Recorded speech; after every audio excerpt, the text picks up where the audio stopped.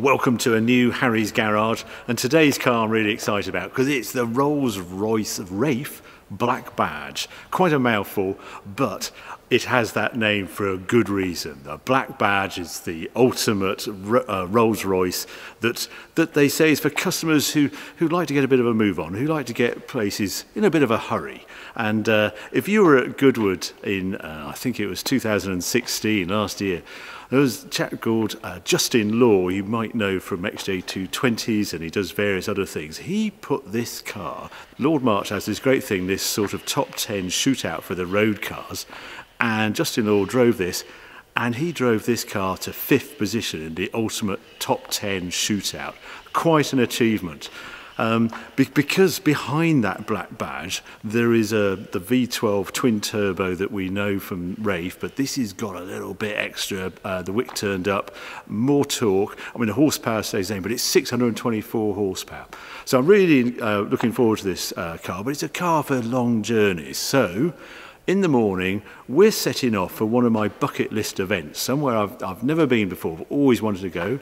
And it's the Concorde Elegance at Villa d'Este, which is on the Lake Como, just on the shore. Wonderful villa, wonderful venue, packed full of beautiful cars and beautiful people and me, which is the first time in all these years. I've always wanted to go. That's where we're going. You'll come along too. I'm going to take in some Alpine passes, not the usual sort of Stelvio passes, some secret ones I know, show you some of those. We're going to enjoy the journey. So the next time you see us, we'll be making our way to the Eurotunnel. So I'll see you there. Okay, well, we're at Eurotunnel. Beautiful day outside. They say it's going to be the hottest day in May. Recorded, it was 30 degrees, they reckon, outside. Very nice in here. Set off early this morning from near Oxford, came down. Oh dear, the British motorway system really, it's not good. It gets so much better once we're in France. But some things we found out about this car. Well, one thing it's very good at is going slowly, and we're in queues here in Oxford, and it's got the latest tech on the cruise control, so it has the radar and things, and this is exceptional. You can have it set at like 60 miles an hour, and then you come across a queue and it will slow down very gently. But what's really impressive is how it comes to a stop. It's like there is a chauffeur driving this car, and you've got your feet off, and you can just come up, and it'll just in a queue of traffic and just stop ever so, I mean, almost imperceptibly when you actually come to a halt. Very clever. And then if you just stop for a few moments, it will then set off again. If you pause a bit longer, you have to touch the accelerator, and it trundles off again. I also noticed coming down the motorway, cruising just a touch over the speed of it, 75-ish, and I'm using between 5 and 7% of available power. Well, it's 624 horsepower, so apparently I only need about 40 horsepower to cruise through the UK motorway system. Anyway, I'm glad that bit's over. We're now, if you just look out the front, we're just waiting to board the train. I'm going in an ordinary carriage. I think it'll be alright in an ordinary carriage. It's a little long.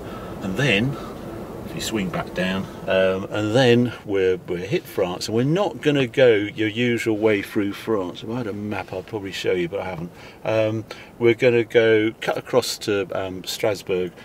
The brain in neutral way to Lake Como is to actually go through France and to go through Mont Blanc Tunnel and across, just use the motorway system. We're not doing that. I'm going to go to Strasbourg, pop down an Autobahn, because I think this car, I just want to see what it really, if it's using 100% of its available power, I want to see it on the Autobahn. Stop off somewhere in Switzerland, it's worth paying for the vignette, and then we'll do some wonderful roads in Switzerland. So I think the next place you'll see us will probably be as we're coming to Strasbourg and going on the Autobahn. So I'll see you there. Okay, well now it's just gone 7 o'clock. We left Eurotunnel at, well, it's about 1 o'clock, so it's 6 hours. We've gone through Strasbourg. So what more do we know about this Rolls-Royce? Well, I've set the cruise as usual through France at about 85 miles an hour, so just a little bit over 130 clicks, but not much, and very gently drifted across France. There's just more gendarmerie activity these days, so I don't really push it. And doing that, I've noticed that my MPG, when we set off this morning, was sitting at about an average of 18 miles a gallon. It's now at 22.4 MPG. I think that's a bit of a result, actually. That's not bad. If you think this is a 6.6 litre V12 twin turbo and it weighs 2.4 and 2.5 tonnes, that just shows you how efficient sort of modern IC engines are getting now. But we're fed up with going slow now. We're going to give it a bit of a test. The Autobahn's just up here, and it's well worth coming this route. It's not an Autobahn that you're going to get a 200 mile an hour type car at its top speed, but I try and time it so it's this time of day. It's just sort of coming up to dusk. It's a bit emptier, and there's short blasts on this bit of Autobahn, so I would hope this is speed limited 155. I feel it's my duty to check that speed limiter is in place and it stops at precisely 155, and I want to see how much power is got in reserve at 155, so we'll find out what happens.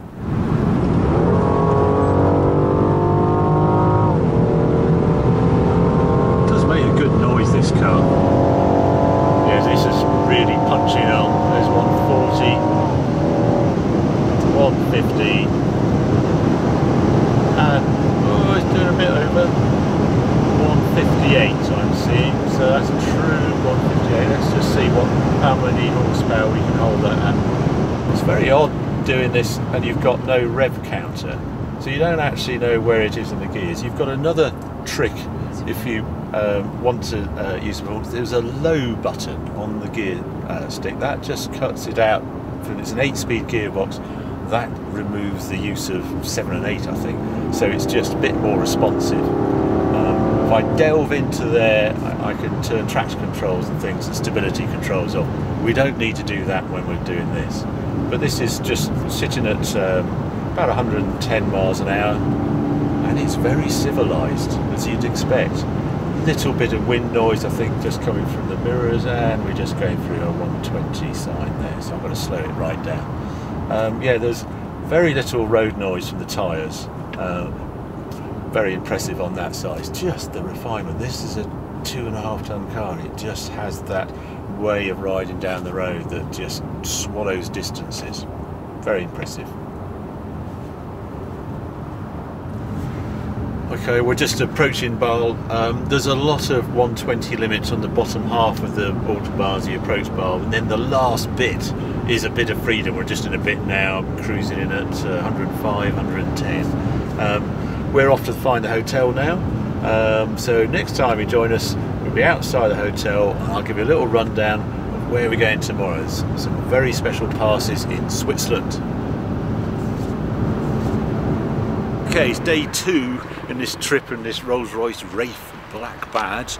Last time you saw us, we're on the Autobahn, just coming down from Strasbourg towards Basel, and then we slipped off, stayed in a hotel. It's called Laura, just in Germany, rather than going into Switzerland last night, because it's a bit cheaper staying in Germany than staying in Switzerland. Got up this morning. I didn't do something outside the hotel because we needed to get off, and first thing you do, you enter Switzerland, and I had to buy a vignette pass, which is this pass that lets you use the Swiss motorway. And I wanted to do that. I wanted to go into Switzerland because Switzerland actually has some fabulous passes. If you just zoom in, and I can't quite see where I'm meant to be looking. Here we are. So, while there, we stay in a little place, so Laura, just up here. Come down the motorway, behaving your best behaviour. No speeding at all in Switzerland. They get very upset. But this is a little epicentre of passes. It's a bit like the Evo Triangle. There's a Suston Pass, there's the Grimsel Pass, Furka Pass, and then the Gotthard Pass, which you might know from Evo days. Okay, so that's where we are, and I wanted to bring this Wraith here because these roads are just glorious. Switzerland is, I mean, it's amazing. It's beautiful weather just at the end of May. And it's like perfect. Everything's like hoovered, and it's like extraordinary country, how clean and wonderful it is. And it has these great passes. You can see on a day like this, I thought it would be a bit quieter up here, but there's plenty of bikes and a Porsche Targa just going past. So I think we're going to have a bit of company. But we're going to head towards the Gotthard Pass now. So I think it needs the big open cars for this Wraith to score. There's some trick things on it. You put it into low ratio, and I think, yeah, just what is this car going to behave like on some more testing roads? Well, let's go and find out. Okay, well, we're on the Gotthard Pass now. This is I think it'd be a good pass for this car to try it on, because it's a more open pass. It hasn't got the really tight hairpins and things. This is a more open, more flowing pass. I think this would suit this car quite well. Now, first thing to understand with this car, there are no sport settings or dynamic or anything like that. I really admire Rolls-Royce for that. But there are a couple of things you can do.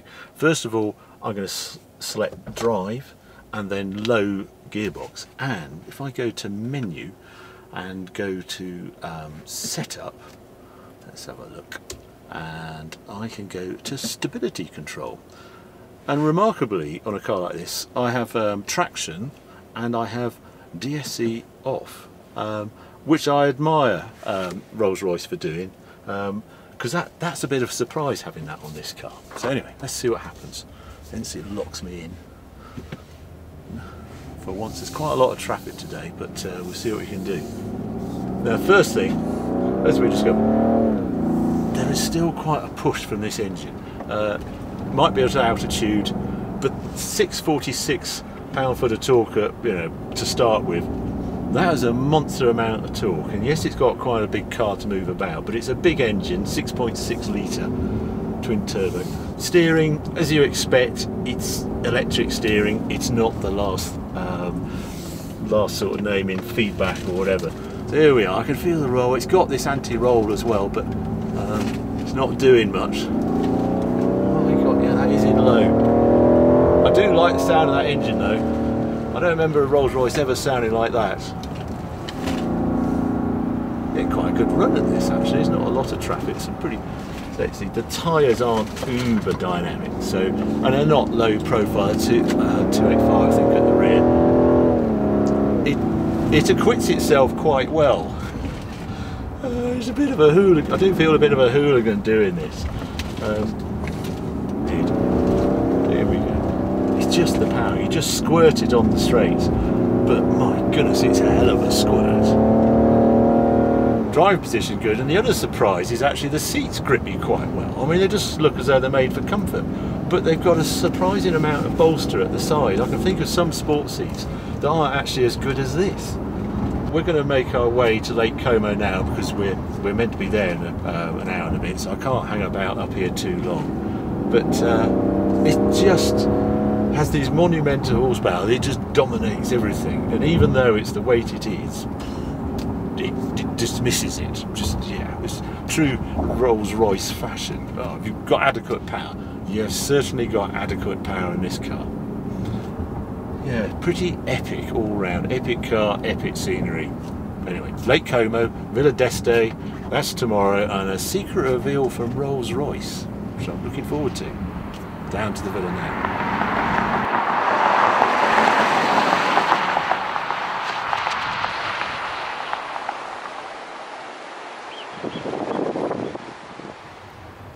Okay, we're just coming into Lake Como, and as every time I've been down here, there's a queue of traffic.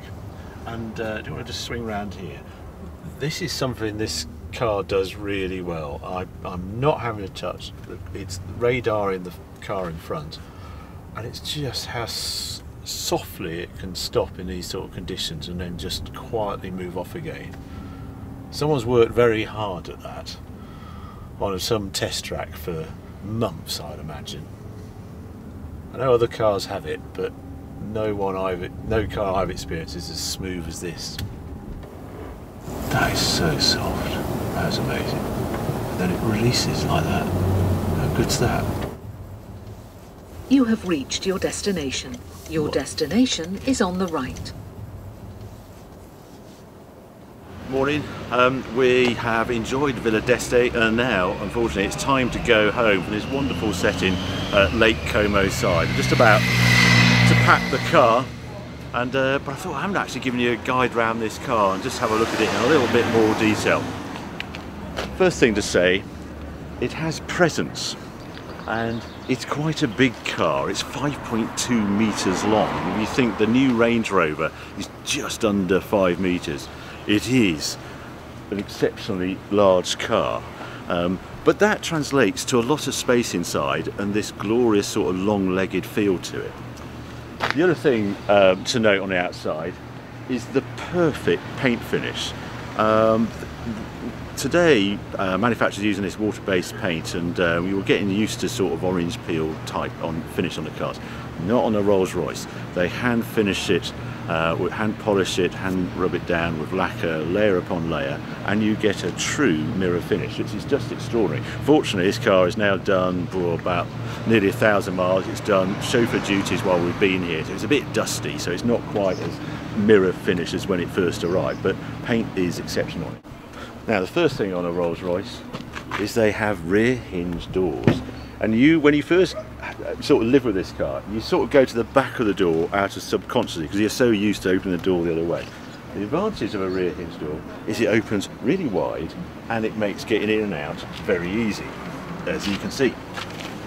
That's why you fit a rear hinge door. It also, in theory, makes it easier to get in the back. The seats hinge forward like that, and I'm about, I'm 6'2", I don't know if you can see that. I have loads of room back here, which is pretty amazing. So the seat's set for me at 6'2", I'm sitting in here, no problem at all. We travelled back in this car last night, and it's nicely rated, the seat. This is to travel long distance. If you're going to sit in the back of this thing, you will not complain. But where you really want to sit is up the front. Now here, things to notice, the lamb's wool rugs, which you just can't help but take your shoes off when you're driving because you just want to feel the lamb's wool. The dash is laid out, it has this carbon finish on the dash, and it has a weave of metal. I can't say I really like it. It's sort of trying too hard. The sort of feel of this car, I'd rather have that dash finish in black granite. I think that would suit the car better. Lovely how they've done it. When I've got in the car now and you're thinking, oh, there's no central screen, first button I press is here. This sort of wakes the car up. The screen becomes there we go, and it plays little tunes. It's like a harpist on this car, the sounds you get, and it's all very easy to work out. Radio is just controlled with buttons down here and a volume knob. I love the ventilation switches that go from off, soft, medium, high or max, and how also the temperature is done split, and the controls for the temperature are just colour. So you have a bit more blue showing or a bit more red if you want to warm up. And I was talking to the CEO of Rolls-Royce yesterday, and he just says, well, you don't need to set it at 21 or 22. When you're driving, you just want to be a bit cooler or a bit warmer, and so you nudge it either way. You don't need a temperature to say, oh, I want it at 22. And that's the sort of ethos behind the car. You have the sort of familiar shared with BMW control, the central control in the middle, the beautiful dash layout, and the metal sort of ventilation screens. It all works beautifully well. You control your lights on here. This wand is actually the gear change, and this one's the wipers and indicators this side. Dash, the dials I almost don't see. I'll give it maximum marks for having a speedo that goes around 150, 160 is the last increment, and when we're doing on the Autobahn, you can use all that dial up, and the needle is actually pointed at the end of the dial. You have this nonsense power available gauge on the left. It's a bit odd living without a rev counter. You sort of don't need to know because it's always fars away, but you've got the head-up display on this car, and you just look at that. You very rarely look at the instruments apart from the petrol gauge, which you want to know when you want to fill up. I think that's it in here. Beautiful finish, Starlight headliner, real hit. Just very nicely finished. Actually, something I ought to just say, if you just step back, the door it's quite a long reach, so I can't reach it from here, but I have a button which can do this.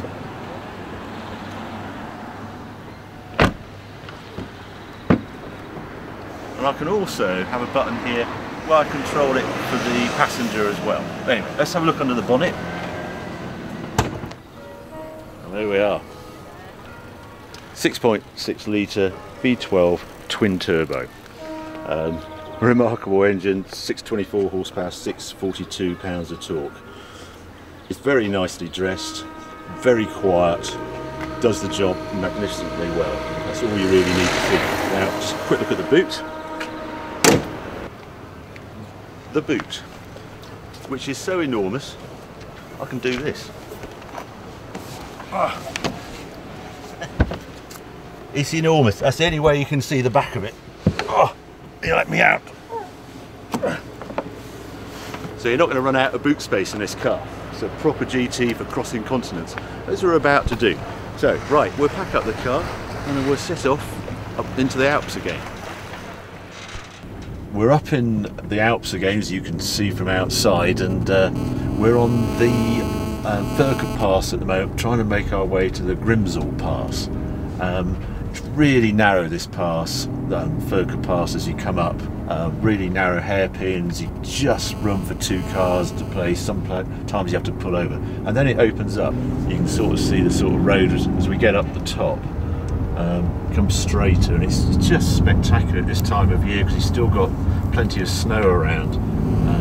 Looks fantastic, but this is quite a big car to bring up here. Yeah, it's worth it for the scenery rather than the driving. Probably not what he expects to be chased up a mountain pass in as a flipping great Rolls Royce. Now, this is the Grimsel Pass. This is a really special pass, very pretty. Lots of hairpins on it, and they said it was open. What a pain. Right, we'll swing round. Yeah, we're on plan B then. Well, we'll have to go back and do the Furka Pass again, which isn't too bad, and just do the normal motorway slep home. So we're now, yeah, we're back on the motorway. This is a really nice, if you're down this area, Grimsel Pass is open, do it. But yeah, we'll head back onto the motorway system and on the way to France and on the way home. See you later. Well, the last time you joined me, we're up in a very different scene. We're up in the Furka Pass, up in Switzerland. Since then, we dashed across France, or about 300 miles till we got to Eurotunnel, and then have quickly come round the M25, and I'm just heading out of Oxford on the way home. So the last leg of this journey, it's bank holiday today, so we wanted to get here as quick as we can. So in all, looking at the dash, we've just about done 2,000 miles in this Royce Wraith Black Badge. Really got to know this car, and yeah, I think it's worth going through some of its stronger points and some of its less strong points. First of all, the steering. Yeah, it's another car with electric steering. Yes, it's got sort of lane departure assets by being electric, and they buzz all the time. I haven't found a way of turning it off if it spots you know, you're going down the side of the road, or if you're on the motorway and you just change the lanes, there's a little buzz comes through the wheel.